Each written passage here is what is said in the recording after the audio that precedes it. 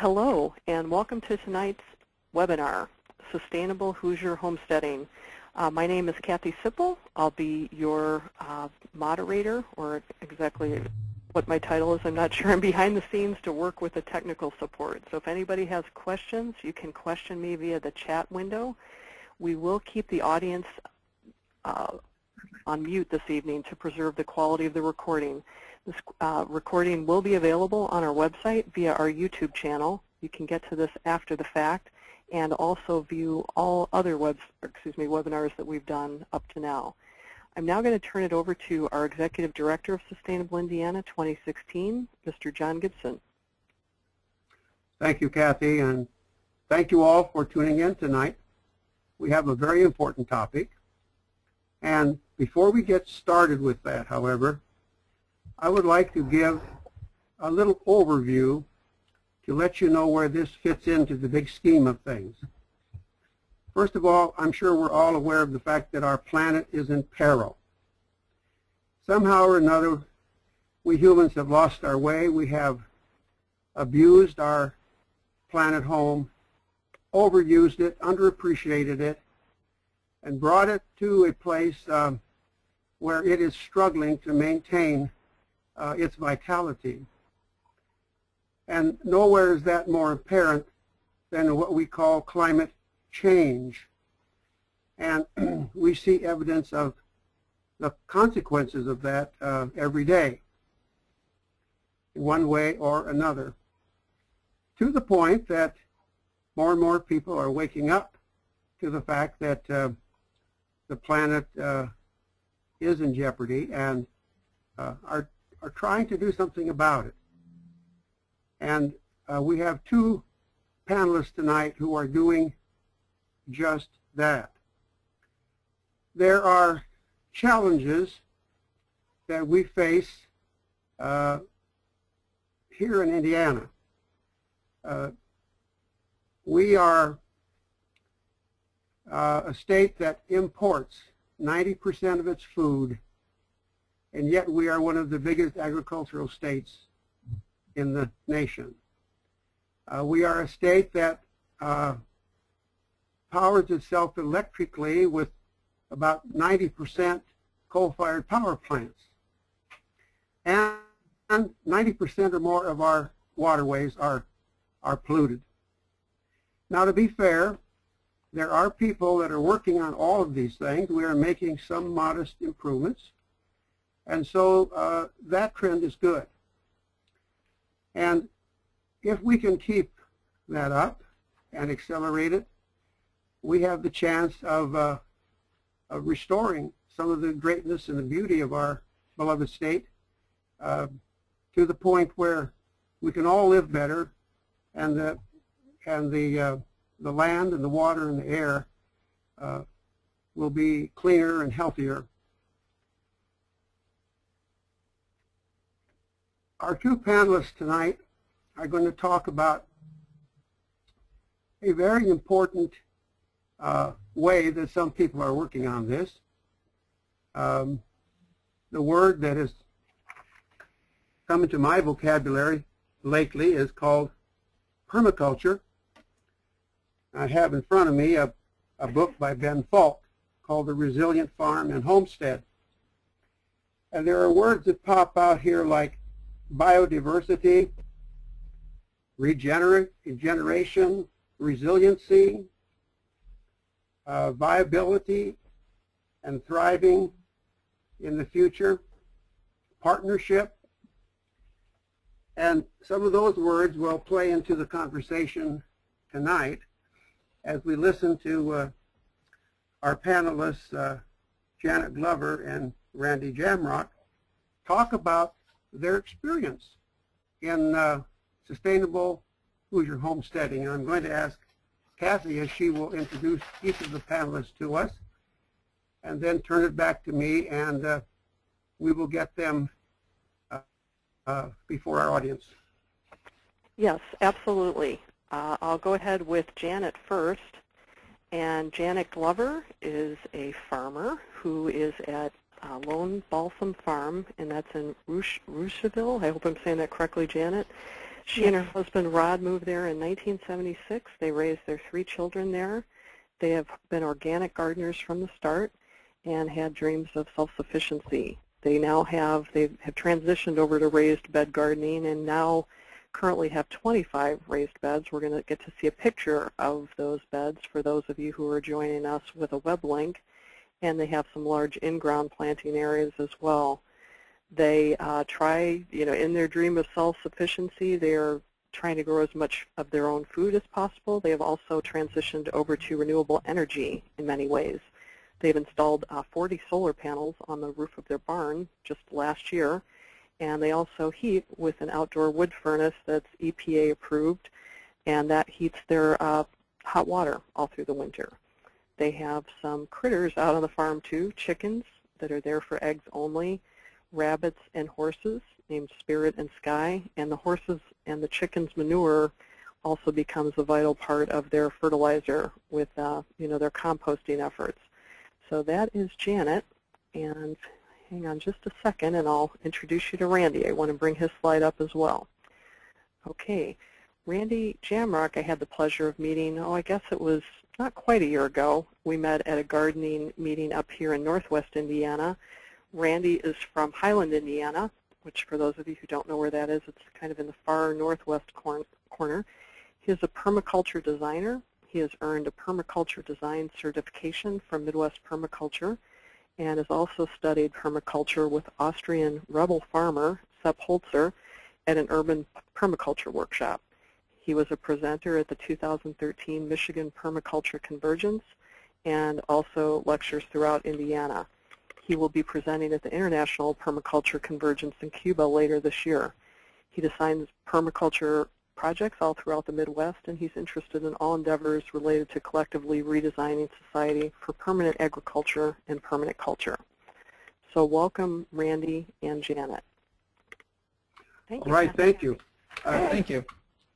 We are going to do this tonight in 2 rounds. We're going to ask Randy and Janet to give us a kind of a word picture. And for some of you who are sitting in front of your computer monitor, you can see these things visually. But I would like to have Janet start out. And Janet, presume that you are walking with me for the first time onto your property. Tell me what I would see. What are the sights and the sounds and the smells that are just very, very visible as we enter your farm? Well, if we were just entering, it would be out in front on the north side. And the first thing you'd see would be the pasture out in front that we just finished fencing for the 2 horses. And that would be off to your right. And there it is. And right in the middle you see the balsam fir tree, and that is where our little farm gets its name, Lone Balsam, a tree that was given to us by dear friends many years ago. And so it's a very cherished part of our little farm. And that pasture you see is where we fenced for the horses. Off to the side, in that pasture, there are fruit trees that have since been moved. When we planted them there, we didn't realize we'd have horses. So since we have moved those fruit trees to another location where they'll be able to grow and not be eaten by the horses. And as we would go up the driveway, you would see the house, and then you would see the barns. And we just passed that picture of the barns. There we are. There is a smaller barn out in front for the horses, and on the right-hand side there is our big barn with the solar panels that we installed last year. And you can see our raised bed gardens out there in front of the barn with sweet potatoes in the front and strawberries, and then on behind tomatoes and many other beds behind. You can also see a view of that that I went on the roof of the barn and took so that I could show them a little bit better. And raised bed gardens we found that we really like using raised beds, even better than in-ground planting. So those are our raised beds, and we keep adding to them each year, building a new one and putting it in wherever we can find room. We do have fencing around the garden, and it is electrical fencing that's powered by solar fence chargers, because groundhogs, deer, rabbits, raccoons and other creatures would eat everything we grow. So those fences are really a vital part of what we do. And back behind the garden in the shade are our compost heaps that are continually working. Some of them are finished, some of them are just in process, but that's, of course, an important part of our system. The little barn you see to the left at the back is, well, it was our old maple syrup barn at one time. Now it is a small barn that has equipment stored in one end, and the other end we recently renovated so that it's an extra barn for the horses if we want to move them to a smaller pasture in back. And over the years, we've planted gardens forever, it seems like, but at one time they were just in the ground. All this area was in ground, and we were growing as probably most people do. But once we began raised beds, we found so many advantages. So we really feel that that's been a great thing to do, is grow in raised beds. And the yield is very good, and somehow it really does seem to be much easier than in-ground planting. It seems that there's much less weeding, and what weeding we have to do is somehow seems very much simpler than the way it was before. The solar panels on the roof of the barn, we've had those for 1 year now, and that's been one of the greatest things we ever did, was installing those panels. They produce more than enough electricity for us, at least when it's sunny, during the summertime when there's ample sunshine. Sometimes during the winter when it's more cloudy and maybe not as many sunlight hours during the day, we won't produce quite as much, but we have been extremely happy with them. There are 40 of them, each one rated at 240 watts, and that has been a long-time dream, so we were really happy when we finally got those installed. Actually last November, so just 1 year ago. It's been just a fantastic addition to our homestead here. We're really happy with it. Very much worth all the effort that it took to do it. And I don't know if I'm missing anything, John. If you think of anything else I should add, just let me know. Well, I actually had the pleasure of visiting your homestead with my sister Judy.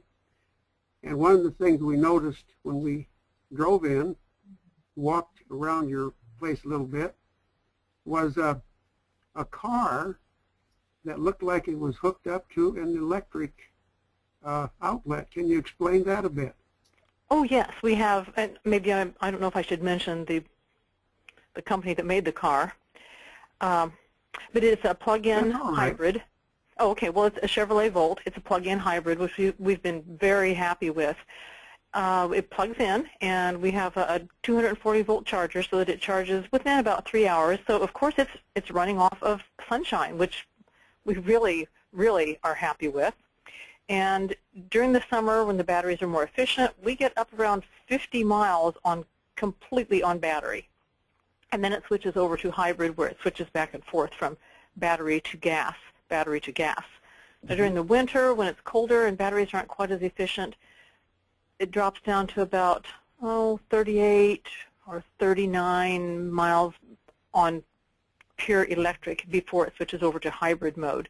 But it's been just a great car, and we're so happy to be able to fuel our car with sunshine. You know, what more could you ask for? So that's another thing that we had long dreamed of, and it was really another dream come true to be able to do that. All right, well, that's a very good word picture. Let's turn to Randy and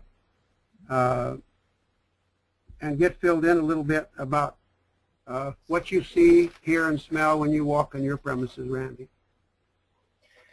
Okay, sure. So, yeah, I just live actually in a small suburban house in Highland, Indiana, and I think I measured it once, and it's about 1/64 of an acre garden space. So it's pretty small.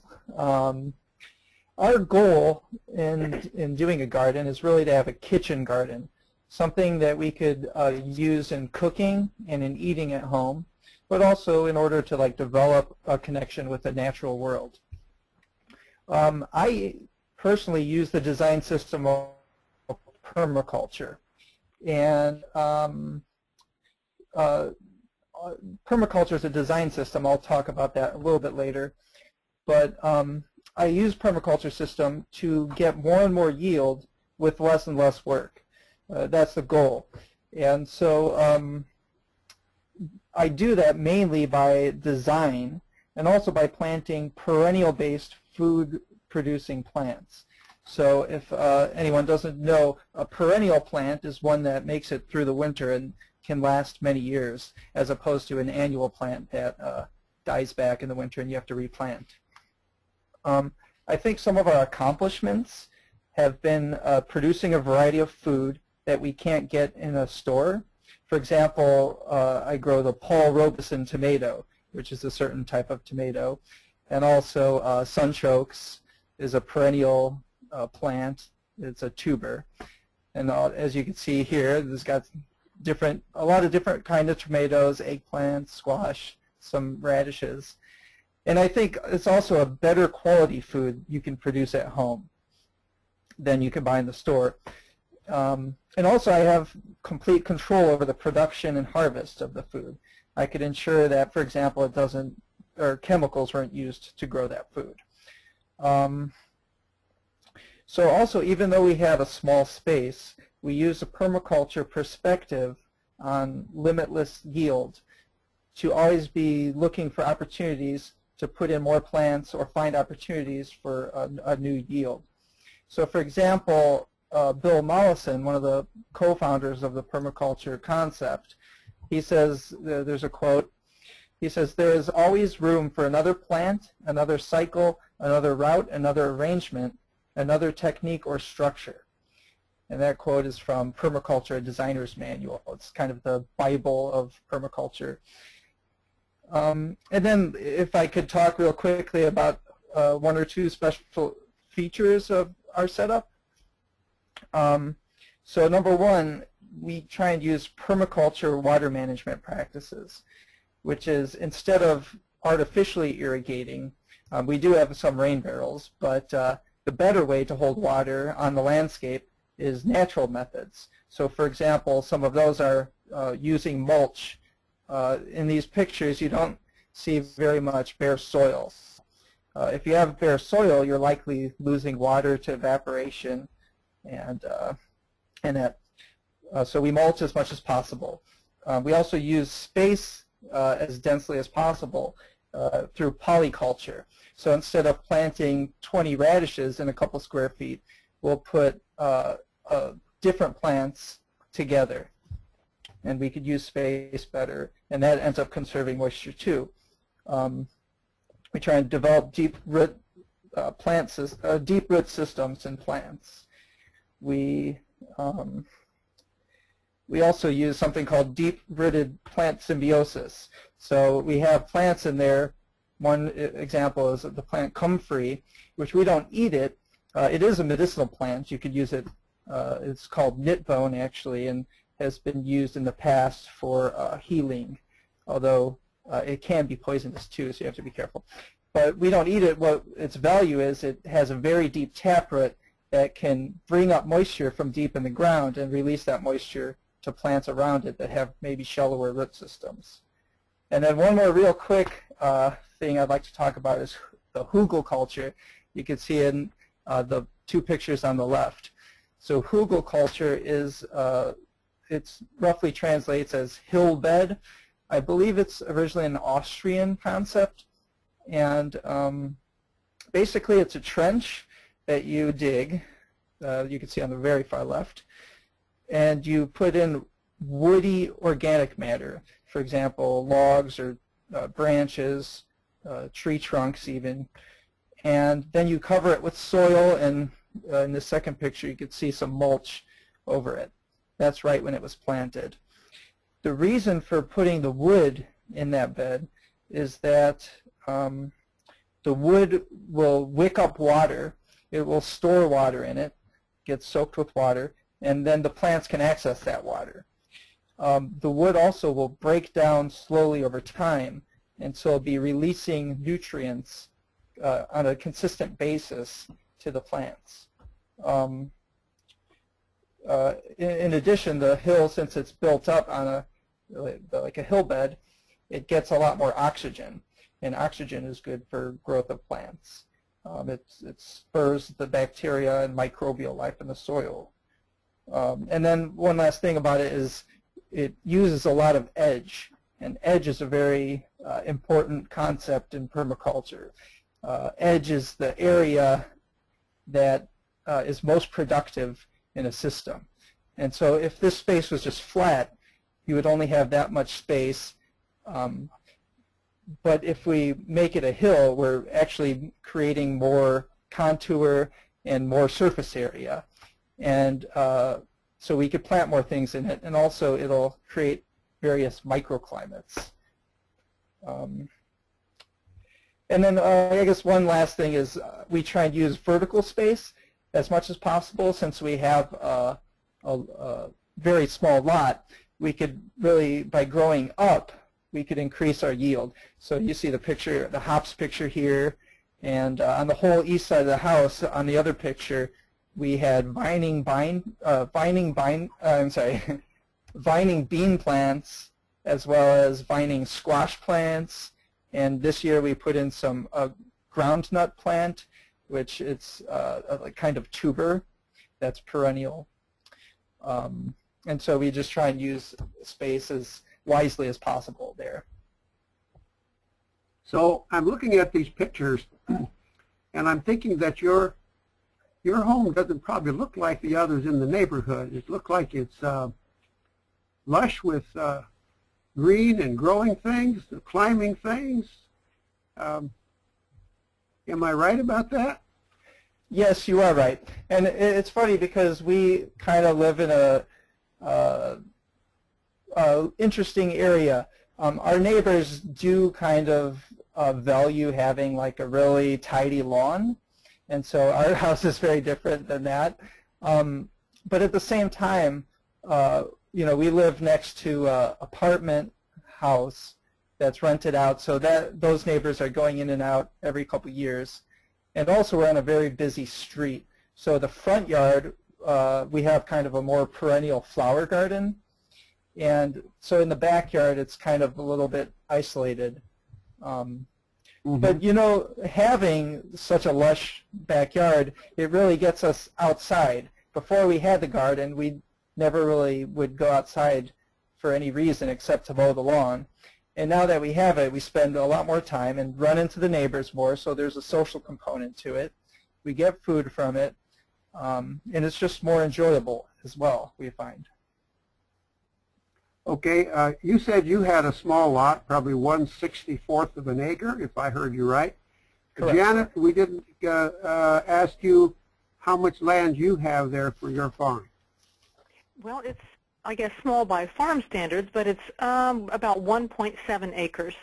So it gives us plenty of room to do all the things we want to do, though I have to say we are running out of space and trying to fit more things in and figure out how to make them fit.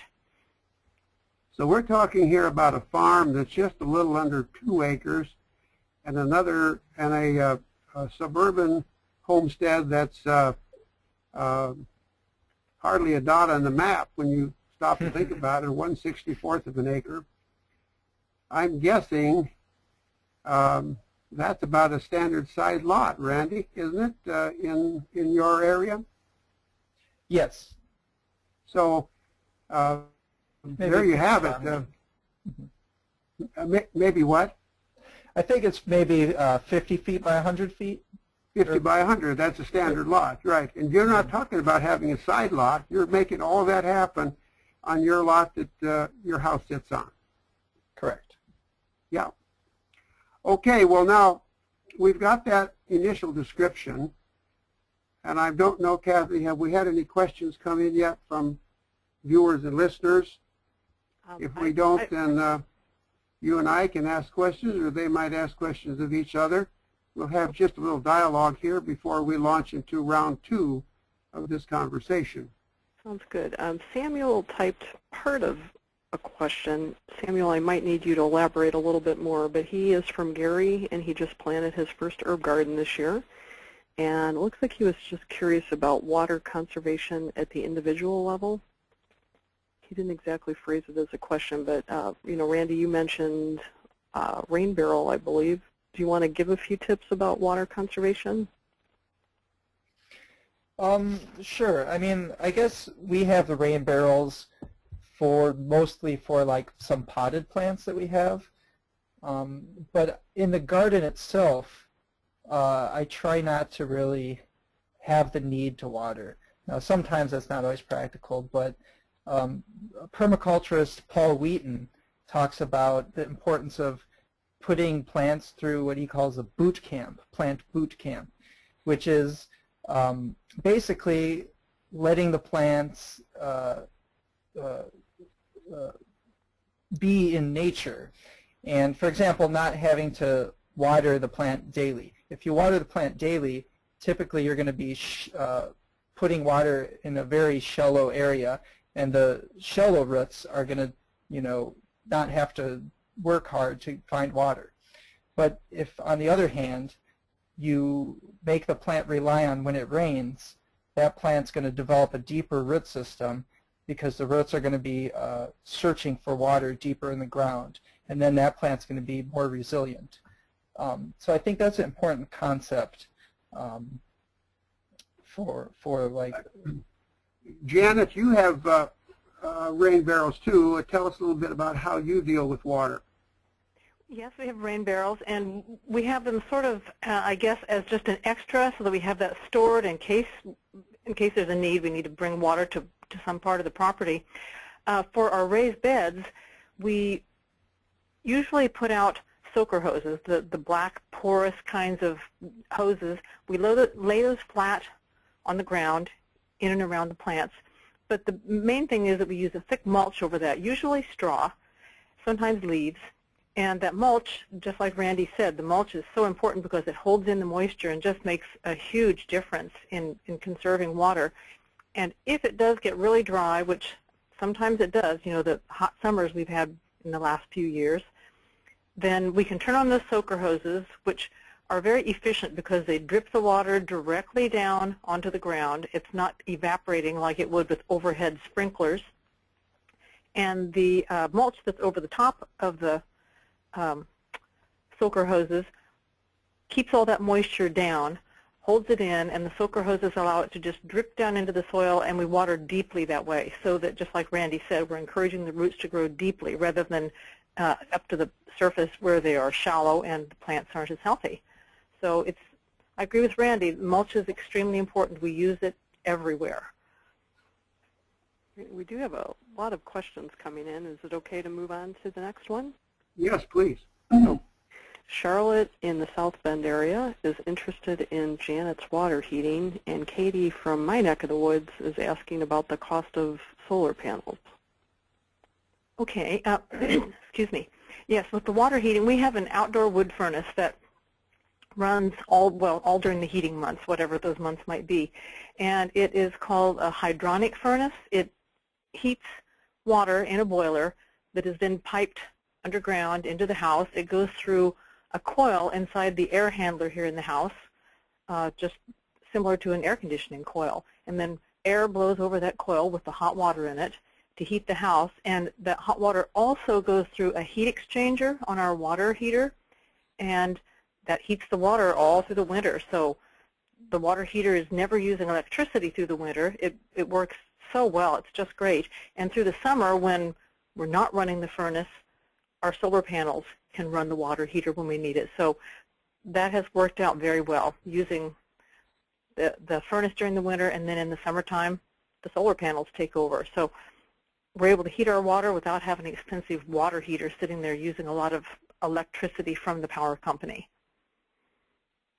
And did I miss anything there, Kathy? I think you did pretty good. Did you mention the cost of the solar panels? Oh, I knew there was something else. The solar panels, we bought them from a great company. I don't know if I should mention any company names, so I won't if I shouldn't. But we bought them from a great company. Our salesman was wonderful in helping design our system. And for the panels and the microinverters, there's a microinverter on each panel, and there are good reasons to do it that way. It cost about $25,000 for the 40 solar panels, the microinverters, and the racking system, and then maybe another $3,000 or $4,000 for the structure that is back behind there that actually attaches them to the barn roof. so it's well, maybe a big expense in the beginning, but we felt worth it. And often we are asked, well, how soon will you make your money back? And we always say, you know, that was not a consideration. Making the money back from them just was not important to us. It was just our dream to be able to do that, to be more self-sufficient, and more importantly, to try to give back to Mother Earth rather than taking, trying to give back and leave a legacy for our children and their children rather than just taking. We'd like to work as much as we can on giving back and not taking more than our share. Great. And I do have a follow-up question from Charlotte about the outdoor heater. She's asking about, or the outdoor stove, I should say. She asked how do they burn? She was under the impression that they might be a little bit dirty or might, have some air pollution issues. Well, that's why there were issues with that, and when we bought ours, the company that made ours had just begun making these that are EPA approved, that meet certain air quality standards. And so we waited until we could get that kind of outdoor wood furnace. And in fact, the company tried to sell us one that was an older model, and they kept saying, oh, but you could get this more cheaply, and we wouldn't charge you as much. And we said, no, no, no, that's not what we want. We want the EPA approved one. In fact, this one is better than EPA standards. And that was important to us because we did not want to be causing air quality problems. And we have no problem with it being dirty or causing any difficulties here as far as air quality. But that's, some of them do. If they aren't more up to date, then they won't have met these standards for clean air that ours has met. So looking for EPA approved is something concerned consumers should look for when they're... Right, right. Okay. Good. And then we have 3 more questions that kind of cluster around a theme. They're from Katie and Marie.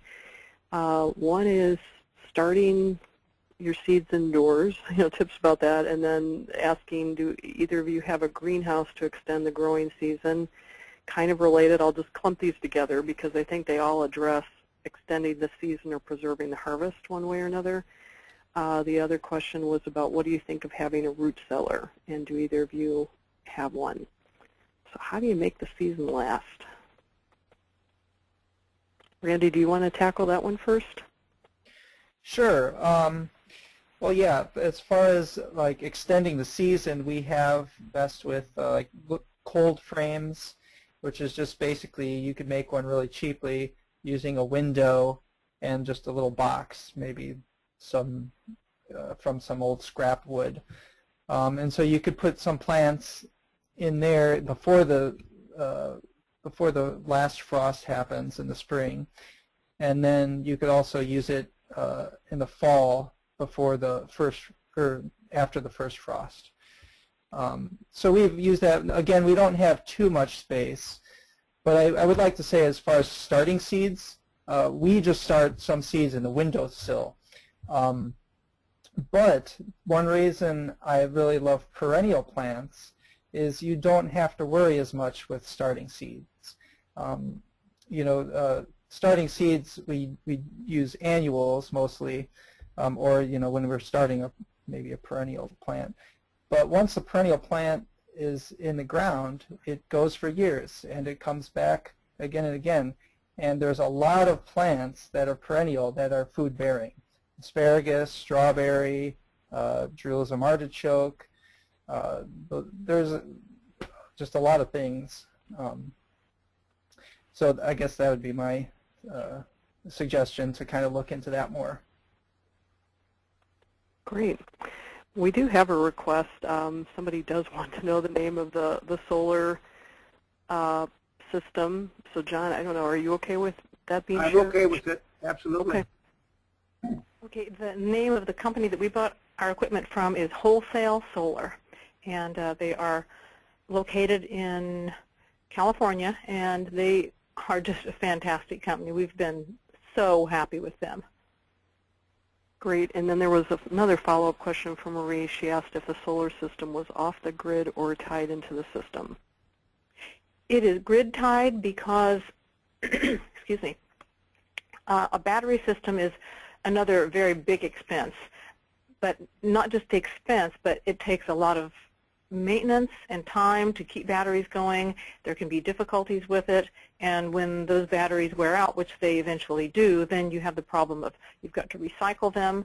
And so since that was very expensive and not as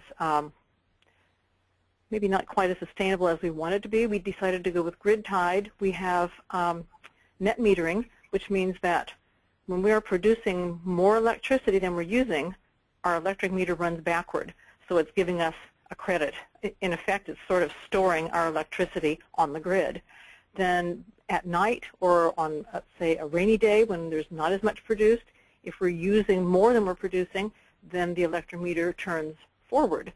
And hopefully, we have enough time with it going backward that when it does go forward, it uses only as much as we have produced. So that's what we have done, because we felt net metering just was really an easier and a better way to go for us.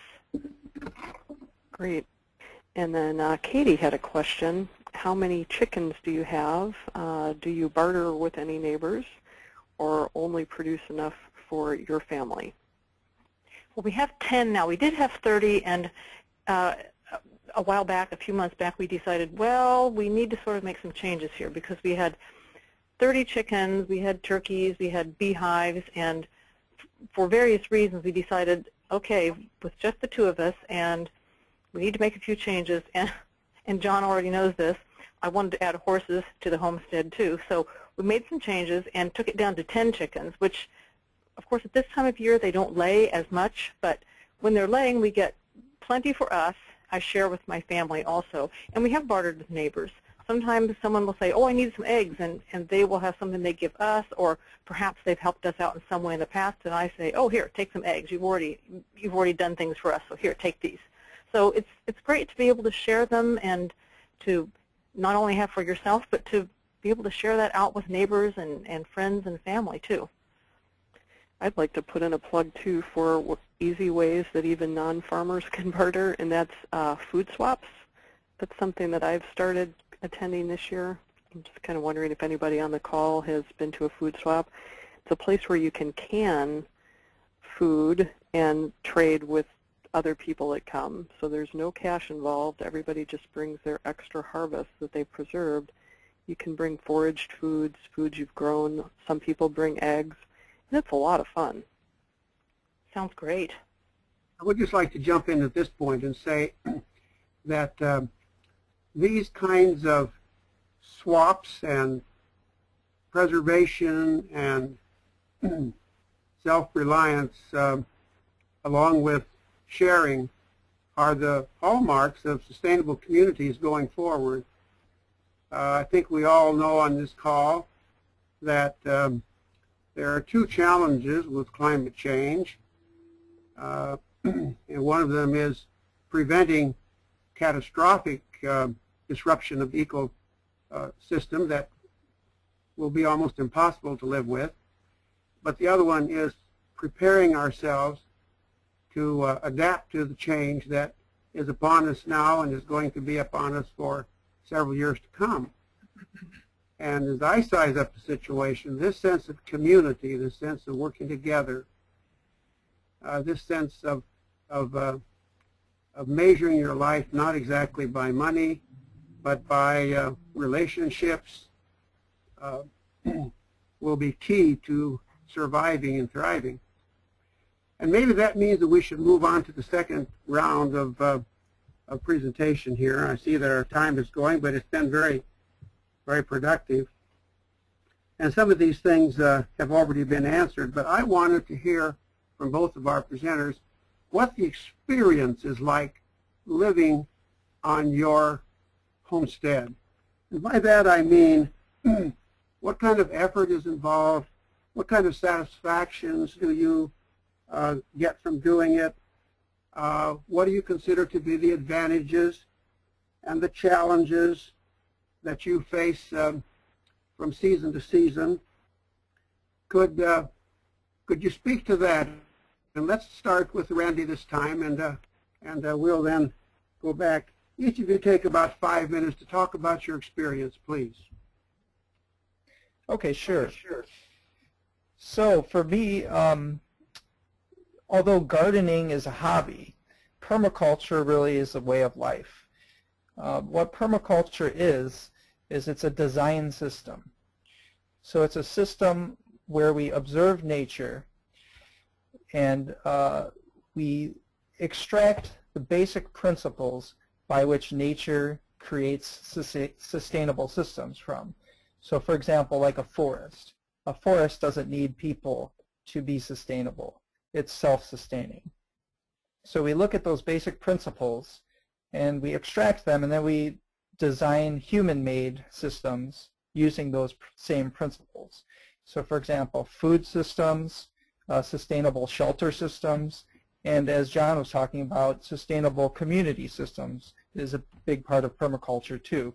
Actually, Bill Mollison and David Holmgren, the two founders of the permaculture concept, they knew early on that we could not redesign our entire food system to be sustainable if we did not have what they called permanent culture or a sustainable culture.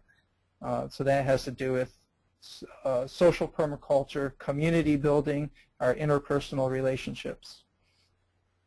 As far as my perspective on, like, I guess how I live and what I've gotten out of both gardening and permaculture is I see my life as having two parts. One part is the individual actions and decisions that I make.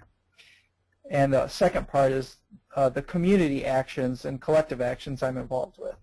So for example, individual actions I see as relating more to my own personal happiness to a degree. They have the power to make my quality of life better. Also with individual actions, I can make choices that impact my own life, but also the lives of people I'm in relationship with, people I know personally. With community actions, though, and collective actions, these are what it takes to redesign systems. And that's what permaculture's main goal is, to redesign a food system so it's sustainable and we're not degrading the soil from year to year. Create shelter systems that don't waste resources and destroy the planet, and as well as community systems. So although I do strive to live my life ethically, the three grounding ethics of permaculture are care of planet, care of people, and fair share. So I strive to live that way through my own actions. I think what's most important and what's most neglected in our society is our community actions and like collective organization. That only that has the power to change, you know, our community, or on a community level, our daily lives. So, for example, these include like participating in real democratic groups, and, for example, redesigning our food system. Permaculture's answer to that is a perennial food forest-based system.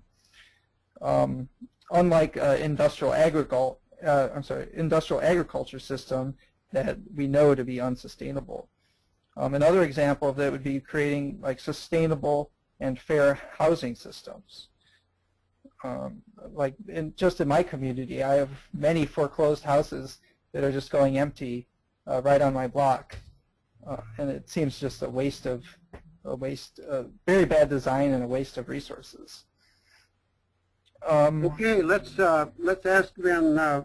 Thank you for that insight, Janet. What's it like living on your farm? What do you experience there? Well, we love it and wouldn't trade it for any other kind of lifestyle. But I will freely admit that it's hard work, and it's work that is never really done. You may finish some certain chores on one day, but the work is never done. There is always a list of chores, and it's always things that maybe you can wait a while to do them, and other things that must be done now. But it is never-ending work, And so if someone were asking me, if they were thinking that it's just, an idyllic, easy, fun sort of rural lifestyle, well, it is wonderful, and we love it, but yes, it is hard work. There are animals to feed and to care for, and it doesn't matter if it's raining or if it's snowing or bitter cold or blazing hot. You have to get out there and take care of those animals because they depend on you. And the same for the gardens. The gardens would die if we didn't take care of them. And a lot of people think the garden season ends, for instance, right now, but for me it never really ends, because even now we're planning and working on next year's gardens. I'll be starting seeds indoors in, probably in March. So once we begin starting seeds, we're taking care of them, getting them ready to transplant to the gardens, then the gardening season, which goes into late fall. And someone mentioned about greenhouses or hoop houses. We have had hoop houses, but they were in a place where we had to take them down. We've also used low tunnels, which are great. We have some cold frames, and sometimes I will even just take, for instance, the spinach and put some double row covering directly on the spinach, and it will come through the winter. So we do quite a few things to extend the season, starting it earlier, making it end later, and we've thought we'd build a permanent hoop house at some point, but we just haven't gotten that done, and we are running out of space. Someone mentioned a root cellar too, which is really one of our goals. We seriously need a root cellar because we have so much produce, potatoes, sweet potatoes, winter squash, carrots, and many more things that we could really store in a root cellar. It's difficult to do without a root cellar. So that is one of our goals for sure, is to have a root cellar. And I also do a lot of freezing and canning to make all of that garden produce last. And yes, it's all hard work, and there are some days when you think, I can't take one more step. I just can't do one more thing. Or you wake up in the morning and think, I'm still tired from yesterday. But you get up and do it, and it feels great. And the reward is not only that you have your own food that's organically grown, you know where it came from, you love sharing it, and you love giving it to your family, and it tastes better, and all of those things that we think of when we think of organic produce. But there's just that feeling inside of knowing that I'm doing something that matters. I can't change the whole world, but I can change my little part of the world. I can do things that make a difference. Instead of using chemicals like we're surrounded with out here in the rural area, we're gardening organically. We're living sustainably. We're trying to do our very best. And who knows, maybe someone else around in the area sees it, and maybe they want to try it too. But at the very least, our children and grandchildren will know that we kept on working and we tried, and no matter what else was happening, it was important to us, and we made a real effort because it meant something to us. It's a matter of giving back, of doing what you know deep down is good for the earth, good for everyone who's here, and it just feels good to do what you know is going to help Mother Earth at a time when she is desperately in need of our help. Well, that's a terrific witness that both of you have made. And so I'm going to ask Kathy now if there are any other questions that some of our listeners and viewers have raised to kind of close out our program. I think we've done a pretty good job. There was just one concerned question from Marie. She asked if either of you were affected by yesterday's storm, and she hoped that you were not. Well, we were very concerned here because we are out here in the rural area, open fields to the west, and where we live has traditionally been an area where tornadoes come through fairly regularly. So the more we watched the reports, we decided to go to one of our daughter's homes because she has a full basement. So we took a few items and left, knowing that we might return and find nothing left. Thankfully, that didn't happen. There was no damage here, but the tornado that hit Kokomo also went just 4 miles south of us, just a little south of Russiaville, and did a lot of damage out here in the rural area. In fact, we had trouble getting home last night because we had to come through an area where there were power lines down and building debris scattered over the roads, and we had to keep taking detour after detour to find a way to get home. But we're so thankful. Our farm, our home, everything was safe and survived with no damage, and our hearts do go out to all those that suffered damage yesterday, because it was certainly a sad day for many. How about you, Randy? Did you have any wind and damage up your way? There was a lot of downed tree limbs, but no, in Highland we weren't affected. But I am very excited to be going to Cuba, because the theme of the International Permaculture Convergence this year is building community resilience to climate change, specifically hurricanes and things like that, but I think would be applicable to tornadoes. And so I hope to go there and learn a lot and then bring it back to my community here, so we can build communities that at least have some resiliency to these horrible climate events. Okay, well, thank you for that. Probably, if the trends continue and the scientists are on target, which they have been so far, we're likely to see some increase, at least, in both frequency and intensity of storms and floods and droughts. And I think both of you would agree that the chances of us surviving and getting along has to do with the way we relate to the earth, the way we relate to each other in community. And you two have proven yourselves to be excellent examples of that. I want to close tonight by asking each of you just to give 2 or 3 sentences of advice to newcomers, people who want to do something like you are doing. What would be your advice for them getting started? Why don't we start, Janet, and then we'll end up with Randy. Just a few words. Okay, well, I would say, for any newcomer, I would say, think of what you really love, what you really want to do, whether it's herb gardening or vegetable gardening, or maybe you want fruit trees, or whatever it might be that the person wants. And start small, because if you start big and try to do it all, it can be just overwhelming, and it may feel like, well, I can't do this, so I'll just give up. Start small, go one step at a time, because that's what we have really done. Start small, go one step at a time, don't give up. Just keep on working at it, and give yourself time to reach your goals. Okay, Randy, what are your words to the newbies? Yeah, I agree with what Janet said, and also I would say learning by doing. That's a key permaculture concept, is that, we could read books and get ideas from books, but there's nothing like learning through actually doing what you're trying to do. So get some seeds, throw them out in your yard, and then learn what you can from that, and I guarantee you'll be inspired by what you produce.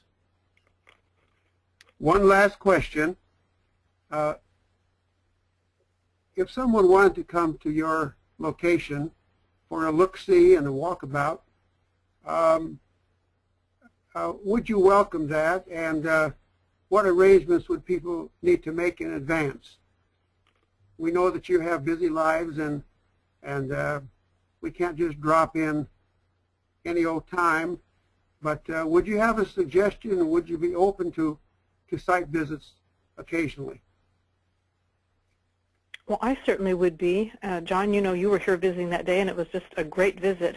And I would be happy to, and my husband would also be happy to welcome people and show them around and answer questions. And they could, well, I'm not really sure how they could contact us. I'm on Facebook, so that's one option. But maybe somehow through Sustainable Indiana 2016 they could make contact. I'm not sure about that part. Okay. Well, Facebook, what is your Facebook address? It's just my name, Janet. I'm Janet Glover, and so they would just have to look me up and find me by my name. I'm there. Okay. And I would offer this idea that if that doesn't work for anybody that wants to go see Janet and Rod on their farm, you could contact Sustainable Indiana 2016 and we'll make the connection. How about you, Randy? Okay, yeah, I'm actually kind of in transition right now, so I might be moving soon. I'm in my parents' basically house. We share, you know, garden responsibilities and all that. But I would be open possibly to a walkthrough, especially if I'm here in the spring. But Facebook's a good way. Actually, on Facebook, I'm Randall Jamrok, R-A-N-D-A-L-L. Or I would share my information with Sustainable Indiana. Okay. All right, sounds good. Well then, that's just fine. Kathy, would you have been recording this call, haven't you? So that if anybody wants to review or tell their neighbor, tell us how we can access it. Sure, John. I'm glad you asked. I am Kathy Sipple, and I am the statewide social media coordinator for Sustainable Indiana. So we are always trying to document our webinars and share stories that you might pass along to us of sustainable successes across the state. So you can contact us via our website at sustainableindiana2016.org. You can also find us on Facebook at facebook.com/sustainableindiana2016. We're also on Twitter. Our Twitter handle is SI2016. And we do try to append the hashtag SI2016 sometimes when we're talking about our events or our special news. So you can do a Twitter hashtag search for SI2016, or if you want to add that hashtag to your own tweets, that will let us know that you'd like to, you know, have us put it in our stream. Our YouTube channel is accessible via our website. So you can simply go to the website, click on the YouTube channel that's up in the upper right-hand corner, and again, that will take you to this recording and all the past webinars that we've done. I think we've done now 3 besides this, and they've all been very good. This is something that we plan to do monthly, the 3rd Monday of each month. So you can look for those events via our social media channels. And if you've signed up with this via email, we'd also love to keep you apprised of future events via email if we have your permission to do so. So I think that's about it. Again, it will take me about a day to get the video up and running, but I will get it processed just as soon as possible. Anything else, John? I think that's it. I was trying to find a way for all our listeners to give a round of applause. So I'm going to do it on behalf of all those who are listening. Thank you, Randy. Thank you, Janet. Blessings on you, your family, your life going forward. You have inspired me tonight. I have learned some things. I want to learn more about this. I want to bring permaculture to the retirement community I live in. So you may be hearing from me again for some advice, and I know many people on this call tonight are in that same quest. Some of them may be far down that road, but it's been a good evening. So thanks again. Good night to everybody. Take care and have a great Thanksgiving. Thanks very much, John. Thank you. Yeah, thank you. Thank you for letting me share.